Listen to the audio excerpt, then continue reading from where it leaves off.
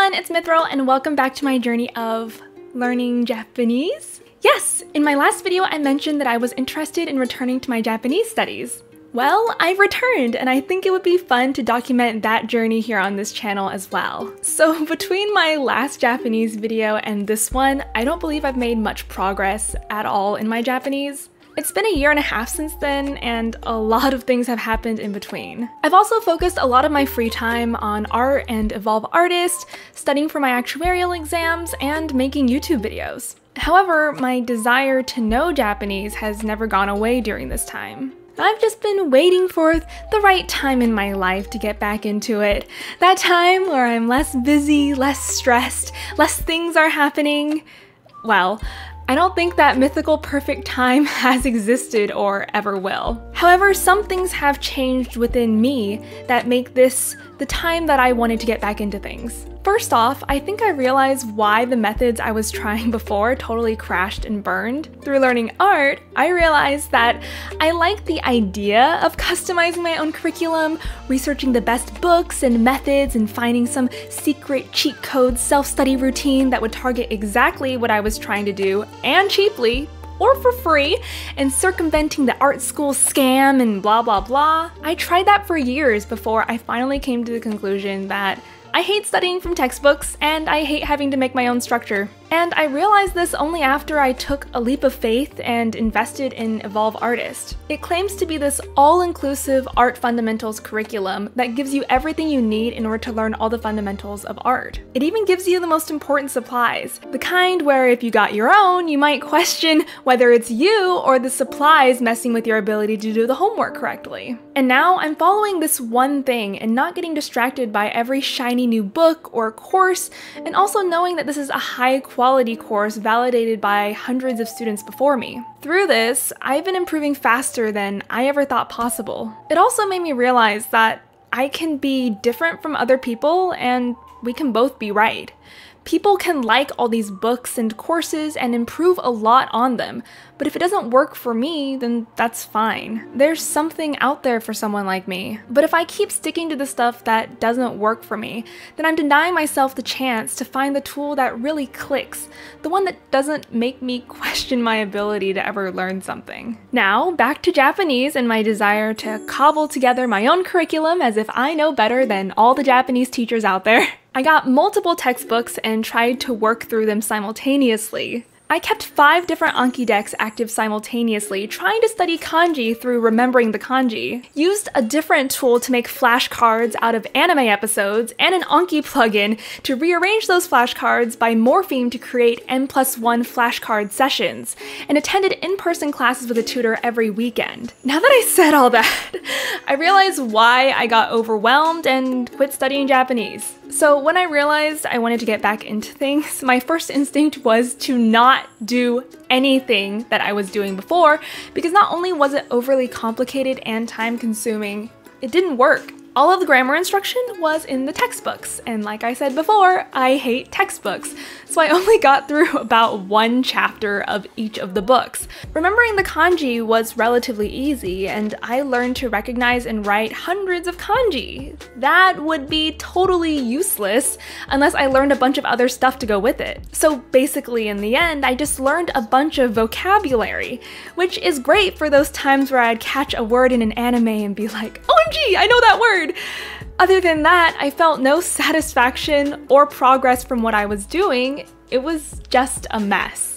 Now that I was trying to get back into Japanese, I immediately felt the stress stacking up on me as I did those Google searches you always do when you start something new. How do I learn Japanese? How do I learn Japanese? Reddit. Best resources for learning Japanese, and all that. And as I found interesting looking stuff, I looked up reviews and opinions on it. And on every thread, there were people saying, yeah, that resource is fine, but don't be like me and just research stuff all day and not pick something to stick to. Pressure! Stress! However, this time I had some tools to narrow things down. I knew I didn't want to use a textbook, so all of those were out. I also know I needed something structured and all-inclusive, so I know I'm not missing out on anything, and that if it's truly important, it'll come back and be reinforced for me. This has been super important for me within Evolve and art because it's completely eliminated my need to keep looking up new courses and books that I think will fill some hole in my knowledge and wasting money on stuff I haven't even opened yet. Basically, I was looking for Evolve Artist for Japanese. According to everything I knew about learning Japanese from Reddit and random online guides, the recommended method is by using a textbook like Genki and the associated workbook. Well, no textbooks for me, so that was out. Also, that would require me to hold myself to a self-studying schedule, which I am not into. I considered apps like Duolingo or Lingodeer, but popular consensus seemed to agree that they were supplementary material at best, potentially harmful at worst, and while free, convenient, and would encourage me to make progress every day, they definitely did not meet my requirement that they be comprehensive. After talking to some people who had finished the entirety of these curriculums, they felt like they had learned a couple vocabulary words, but overall nothing to actually apply, and they didn't feel like they'd improved very much. I briefly considered looking into whatever the all Japanese all the time people do, which is basically immersing yourself in Japanese as much as you can by watching, listening, and reading, and not studying grammar at all. But I'm not really interested in making Japanese this huge, dedicated time commitment in my life. And the concept of never learning formal grammar is making my heart beat faster just thinking about it. Then I remembered this Japanese course that I'd heard of about a year ago,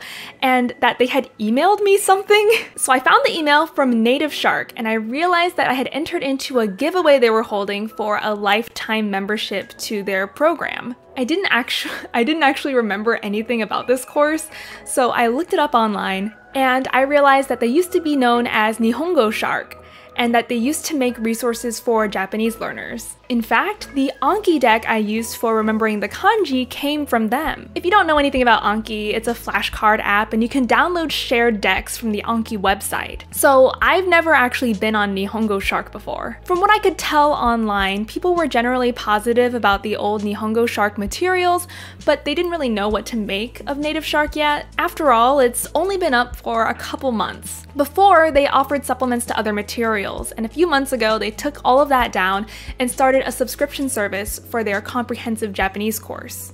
Anyway, I felt like it looked really enticing because it is offering that comprehensive, all-in-one, all-inclusive type experience that I crave. And it also has that scheduled structure built in. It claims that all you have to do is show up, click study now every day, keep up your streak, and it takes care of the rest. So basically it takes that grammar textbook, smashes it with functional phrases that aren't school dialogue from the 90s, mixes that up with kanji mnemonic flashcards, sprinkles a bit of spaced repetition on top, and serves it all up with habit-building streaks and study analytics. It's exactly what I've been looking for. The standard pace seems to be about 4 years of nearly daily studying to get you to a place where you could pass the N1 exam, I think. But the aim of the course isn't to pass the JLPT, they just introduce stuff in whatever order they think is most functional or useful. It's just through that you happen to learn enough Japanese to pass the test. However, like Evolve, it is a paid course, but they do offer a 7-day free trial to see what the units are like and how the curriculum is set up. And I feel like I should point out that it doesn't require any sort of payment method to access the free trial, so it really is free. So I tried it out, and did I like it? Did I sign up for it?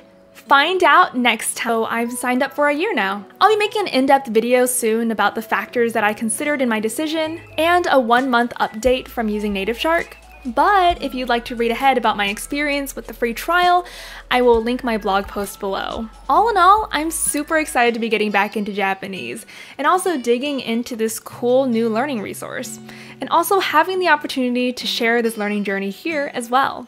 Next video will be an update to Evolve Artist, and the one after that will be about Native Shark, pros and cons, features, why I chose it, all sorts of in-depth stuff like that. Stay safe and healthy out there, and remember that talent is a myth. Now, get back to work!